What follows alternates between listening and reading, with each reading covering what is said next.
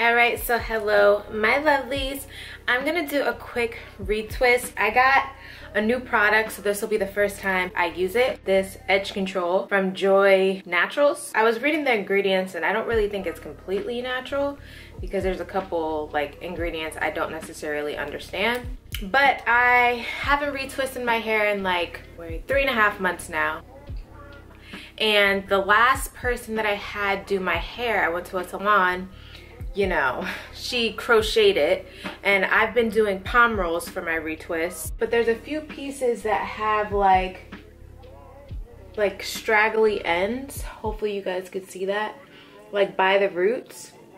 So basically, in my opinion, she didn't do that great of a job. That's what I'm coming down to. I wanted to get some edge control so that I could put some of these loose hairs in the lock, like this one. Hopefully you can see that. It's like this loose hair from when she crocheted it because I had a lot of new growth. So everybody is not gonna treat your locks amazing, so just keep that in mind. But this is what my lock babies are looking like. I just finished washing my hair and conditioning it, so my locks feel very hydrated and very good. And I'm just gonna get this process started. So I'm just gonna start with a small amount, like so. And basically I took the gel or edge control product and I just worked that really well into my new growth. And since I'm not using a comb or anything like that, I just kind of had to separate my locks, any of them that like mended together. I just had to separate them with my hands. And honestly, I just used my fingers to guide whether or not I was, you know, taking the hair apart from the right lock. But once I got the hair removed and they weren't tangled anymore, I just basically twisted the locks going clockwise. So again, I'm just working the product very well into my new growth. And as you can see, it smooths in very nicely. And then I just take the lock and I go in a clockwise motion. And I'm just using whatever excess product comes out from the lock to basically wrap those little hairs back into the lock, the ones that I mentioned in the beginning of this video. And then I've wrapped the lock up and around itself. So you're basically taking the lock and wrapping it up around itself so that you don't need a clip. So again, I'm going to show you. I'm just putting the edge control on the top of the lock, as well as I'm going to put some on the bottom of the lock. I'm just making sure it's very coated so that the product, you know, keeps my hair in place, since again, we're not using any, you know, clips or anything. And then I'm just very gentle with my hair. I just go in a clockwise motion, and then I take the lock after and go up and around itself. So you're basically just making a coil on itself. So now I'm just going to show you on the top of my head because I figured it would be a lot easier.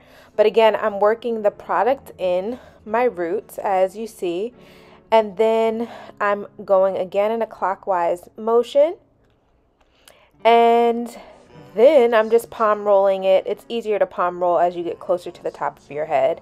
And then that excess product, I'm wiping that off. You don't want to keep any excess product because that's usually how you get flakes or white marks. So I'm wiping that excess off, and I'm actually using that extra product to wrap those little stray hairs that I told you about. And then I'm just literally wrapping it around itself. Doing the same for this very last lock in the front. Just putting the edge control all over so that it's nice and smooth. And what I do like, this stuff gives you a nice sheen. So I really do appreciate that as well. It's a great hold, but it also gives you a nice sheen. So again, I'm just going in a clockwise motion. And as you can see, all these little stray hairs, as I'm going down, I'm wrapping them around the lock itself because I want all of those to like intermingle with the lock as well so that they don't stick out of the lock anymore. And once those babies are all, you know, intertwined with everyone else, all their other hairs, I take that excess off best I can, work it down the lock to keep those stray hairs in. And then I'm going to wrap the lock up and around itself. Boom, like so. I don't know why it's like reminding me of a snail, but I don't know if that helps, but that's literally it. You need no combs and no clips. then just to set my hair, I'm just putting my hair in 2 like loose braids just to hold the style, and then I'm just going to tie it up in a bun in the back. Nothing spectacular, but it will keep my hair in place. And then you guys know how I feel about my baby hair, so you know. But that's about it, guys. Alright, you guys, so I just finished my hair.